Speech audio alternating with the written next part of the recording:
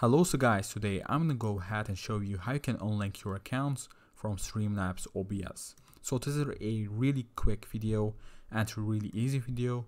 So first off, you want to go over to settings. On settings, go to stream, and like you see, we have our account and it says you cannot unlink the platform you used to sign in and stuff like that. But what you want to do is you want to go over to here, log out, and you want to log out from here. So once you log out, guys, you can also just connect something else like your YouTube channel, other YouTube channels that you have. And also, guys, make sure that you also open your Chrome tab. So I'm going to do that right now and go over to streamlabsobs.com.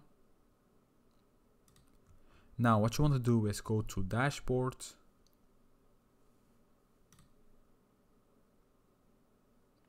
And what you want to do on here simply is select on your account and go to log out. So once you log out, guys, you will be out of your account itself. Really that simply. So we are basically done. And this is how you can remove your YouTube account or unlink it from Streamlabs OBS. So I hope you enjoyed it, guys. Please drop a like, subscribe, and goodbye.